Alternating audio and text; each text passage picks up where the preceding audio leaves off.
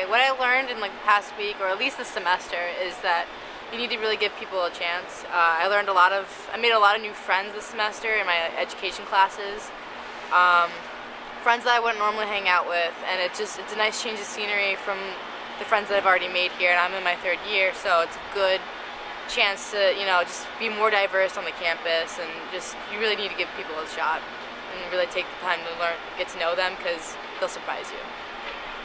This past week I tried something I've never tried before. I had sushi downstairs at the Rat, and one of my friends introduced me to it, and I found out that it's really good food, and I'm going to try more types of sushi. Since I'm a dance major, in rehearsal I learned how to be free and take risks by jumping into people's arms and trusting them with my weight.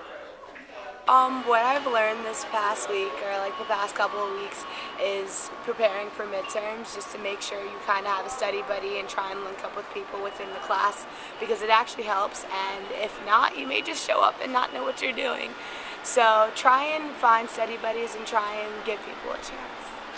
Okay, today I learned that Tim Tebow, starting quarterback for the Denver Broncos, was born in the Philippines.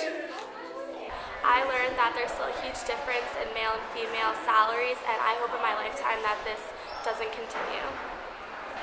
This week I learned the importance of time allocation, so I'm able to appropriate my time to do my schoolwork, my social life, and my extracurriculars. The one thing I learned this past week is that having your old notebooks from high school helps, especially in like math, because if you already took the class and you sort of know what's going on, you can sort of look back at how you learned it the first time. In this past week, I've learned that it's okay to make mistakes. By making mistakes, you get to learn from them and improve on whatever you made a mistake on.